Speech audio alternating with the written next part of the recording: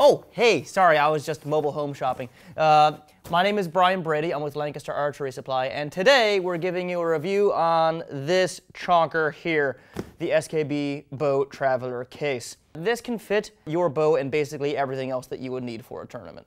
We've got two different compartments on this case here.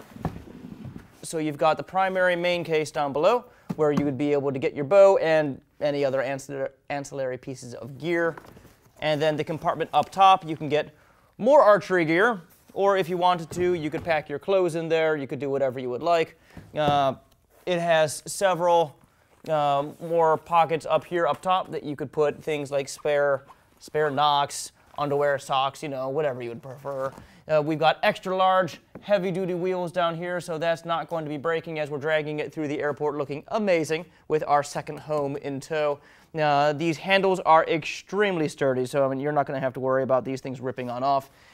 We have nice heavy-duty zippers on this, so these are not something that are going to break when we are yanking on them here.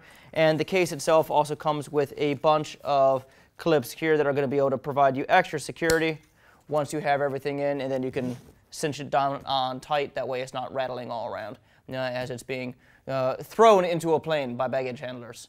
The case, for its size, is actually pretty lightweight. It's only 13 pounds. Keep in mind that the size is large, as you can see. It's 42 inches by 20 inches by 13 inches, so you are going to be getting oversized baggage on this for most airlines. But that said, it is at least not super heavy, so you'll be able to pack a lot of stuff into there before it gets super unwieldy. Guys, that was our review video on the SKB Bow Traveler Case. If you liked it, give us a like and then subscribe to our channel. Hit the bell icon. That way you get notified whenever we drop a new video like this one. If you have more questions, visit us at lancasterarchery.com.